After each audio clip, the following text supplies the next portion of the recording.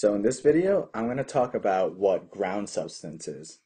And ground substance is essentially a gelatinous material made up of glycoaminoglycans, which are also called GAGs, proteoglycans, and glycoproteins. So pretty much this gel-like substance helps absorb compression and essentially protects your body. And ground substance is located all throughout your body. And so let's talk about more of the things that make up ground substance. So glycoaminoglycans, proteoglycans, and glycoproteins. Let's talk about what those are. So first let's talk about glycoaminoglycans, also called GAGs. So what GAGs are essentially, it's just a long polysaccharide made up of amino sugars that's able to absorb and hold water.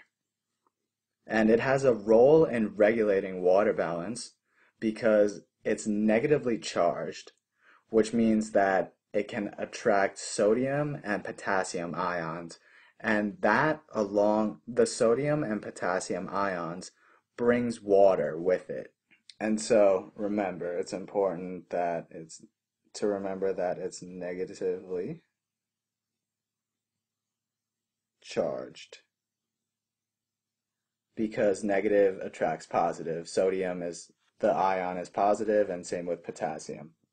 So next, let's talk about proteoglycans and glycoproteins. Proteoglycans and glycoproteins are amino acid and carbohydrate molecules.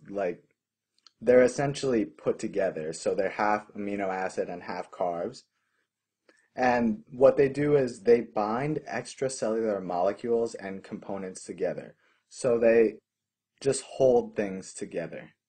And so one thing to remember is that all three of the ground substance materials, all three of those molecules, are amino acid and carb based, and therefore you're going to get a gel-like consistency from the ground substance. And it's also important to remember that ground substance essentially occupies the space between the cells and the fibers of the connective tissue. So whatever space is left between the cells and fibers, ground substance occupies in connective tissue. And this ground substance, once again, helps absorb compression and protects your body from compression. So once again, this was a short video covering ground substance, and I hope you found this video helpful. If you did, please give it a like and share it with your friends.